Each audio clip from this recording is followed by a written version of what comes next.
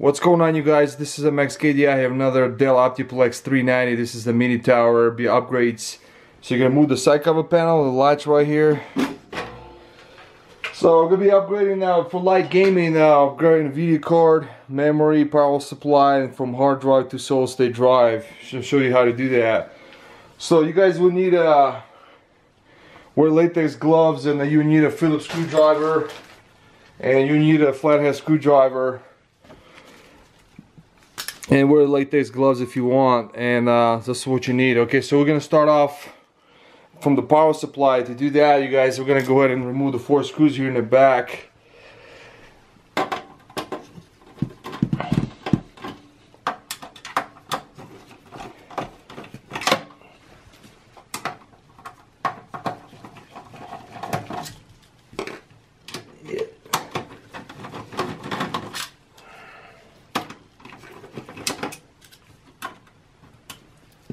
So you're gonna move the 4 screws in the back.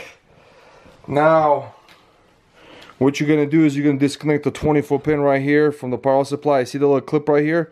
Which you press your finger like this to release the clip, so you can remove the 24 pin right here. It's got a secure clip right here. You press on it. Same with the 4 pin right there.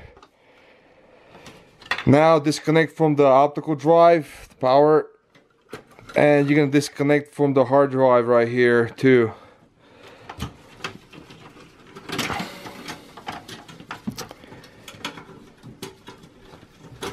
Now, what we're going to do is we're going to move the power supply. To do that, there was going to be a little clip right here. You see the little blue right there, the little clip, the secure clip. So you're going to take a screwdriver, you press it down to release the secure clip like this, and you're going to slide the power supply, and it comes right out.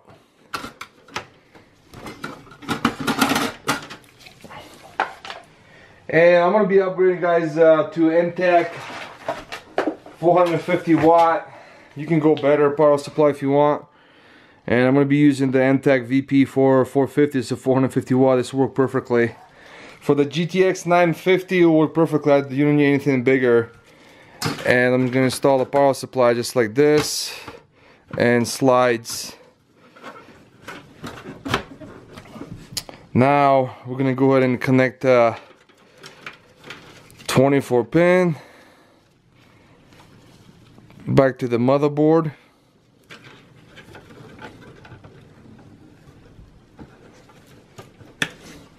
and you're gonna connect the 4 pin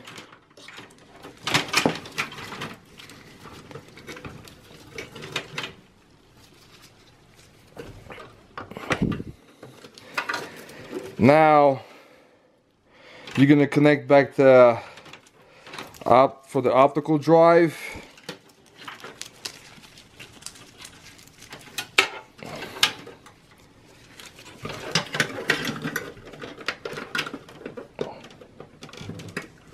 And you're gonna go ahead and connect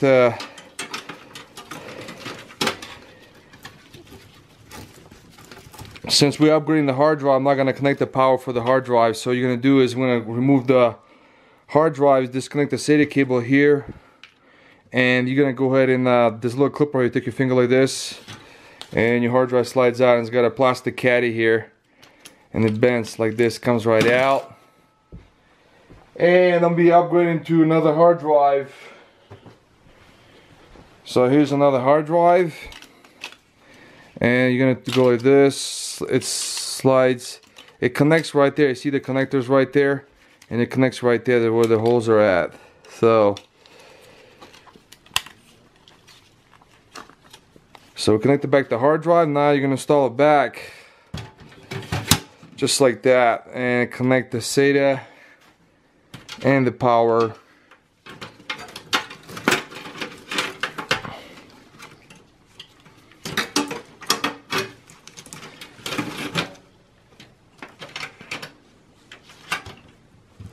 Just like that, and you're done. And I'm gonna show you guys how to upgrade to solid state drive. To do that, then what you're going to do is disconnect the SATA and power cable, remove the hard drive caddy, plastic, and you're going to disconnect. And so what you guys need is I'm going to show you the solid state drive.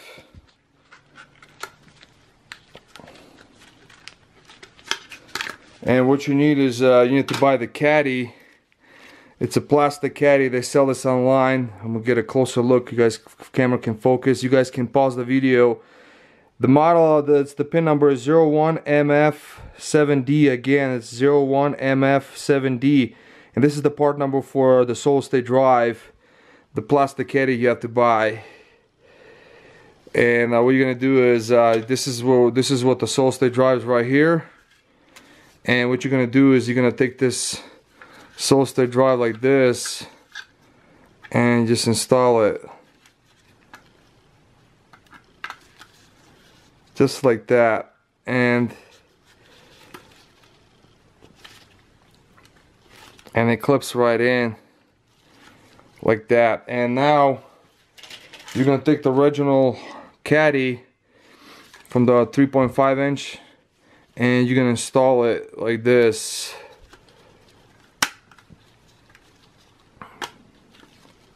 Just like that, and you're done. Just install it back and install the SATA power back to the solid state drive, and you're done. Then what you have to do is you probably have to get a cable ties and get the wires all cleaned. Get a cable ties installed, and just to get it tight so it'll be all clean here. And I want to be upgrading, guys. Now what we're gonna do is we're gonna be upgrading the video card, and to do that is I'm gonna try to move it to this side. There's gonna be a latch right here, so take your finger like this and you're gonna press on the latch to release the latch right here for the PCI bracket. And to do that, you guys weren't able to see the video. Okay, so I have to lift up the computer, and right there you see a little, it's got a secure clip for the PCI Express x16 slot right there too. So to do that is you're gonna take a screwdriver, flathead, and be really careful. You gotta press on the clip right here, the white clip, to release it, and your video card will come right out just like that. See right there? And you can't go underneath, it's gonna be really hard, so you have to use a screwdriver like this.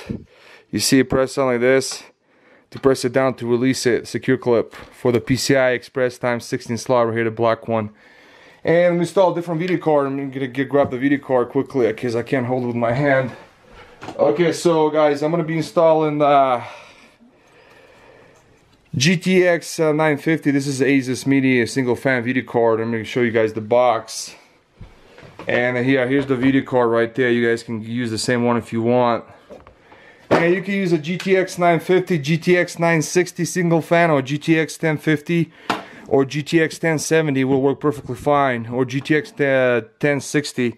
And we're gonna do that. There's gonna be another PCI bracket you got to remove, because this is using a 2 slots video card.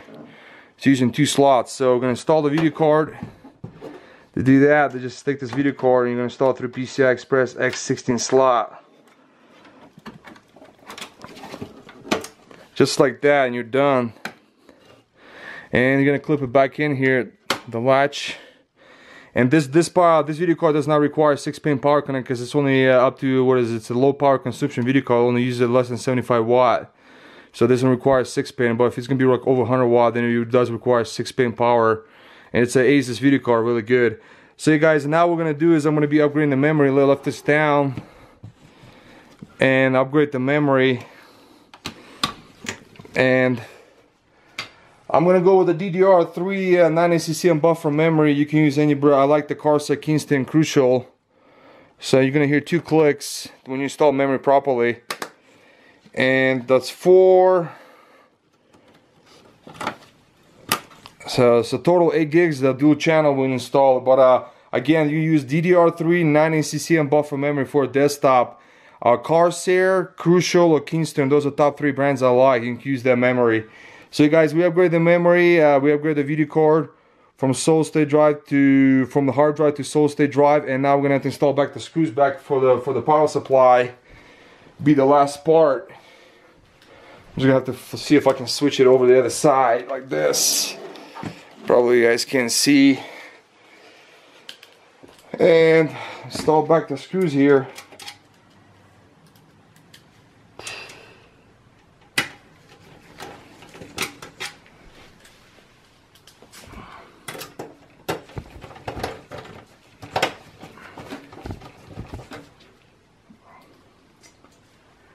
And I'll show you guys can use all the different power supply, like a Corsair, pretty good.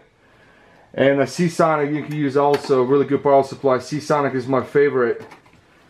And I'll show you guys different power supply you guys can use.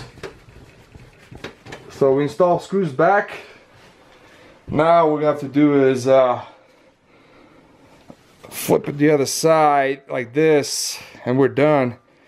And make sure you guys use cable ties to get the wires tight and clean here. So it'll be like this.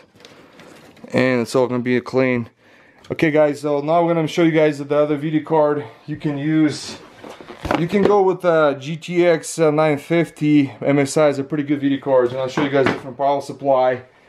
The CX 600 works pretty well too, really good. And the other one I like, this is better, is the CX 650M. This is the modular power supply, a lot better. So this is the CX 650M. You guys can use that, and it's actually a better power supply. So yeah guys, let me put the side cover back on and you're done. Then what you're going to do is you're going to connect the monitor directly to the video card and start the computer. And if you guys got the Windows operating system disk, then install it, do clean install. But you're going to connect the monitor directly to the video card. If you run a Windows 10 operating system, then I guess when you do updates, it installs the drivers automatically. But if you run a Windows 7, then you just have to go to NVIDIA.com and get the drivers for it, for the operating system you have, and restart the computer for the video card. So yeah guys, let me put the side cover back on and we're done. So yeah guys, this is for the Dell Optiplex 390 mini tower. Thanks for watching. Bye.